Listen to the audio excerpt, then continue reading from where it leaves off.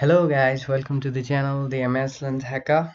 Today I'm going to show you a tutorial on how to fix issue on Windows 11 that the keyboard is not working in search bar or search or in setting search also. So basically when you type in your search bar, then the keyboard doesn't input anything. So let me first demonstrate you the problem. Okay, let me just open search.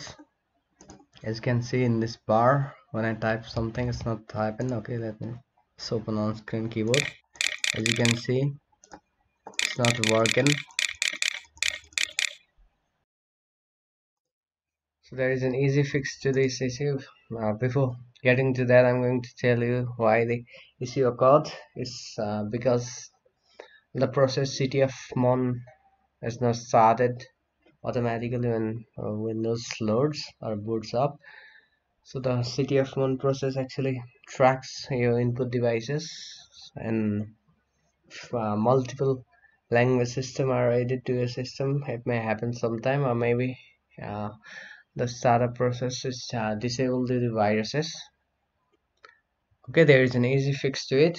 So first of all, open File Explorer. Okay, then just go to local disk C, then Windows, then System 32.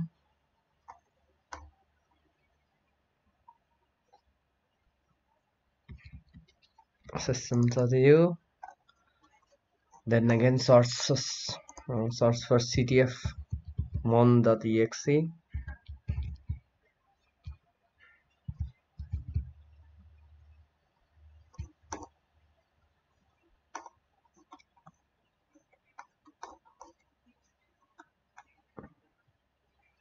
So here it is, ctfmon.exe. Okay, just copy it. Okay, after that just go to top bar and type cell startup to go to startup folder, and in startup folder just paste the shortcut, not uh, don't paste actually exe file, just paste the shortcut to it. So just right click on it and then go to show more option and just click paste shortcut. Okay, so let me show you in search bar. The typing is still not working, so let me just start this process ctfmon.exe. Okay, and let me try it again. Okay, after you just started this process ctfmon.exe, you can see now the keyboard is perfectly working. So you can just for one time fix, you can just open the ctfmon.exe from system32, but you need to add it to the startup for permanently fixing this issue.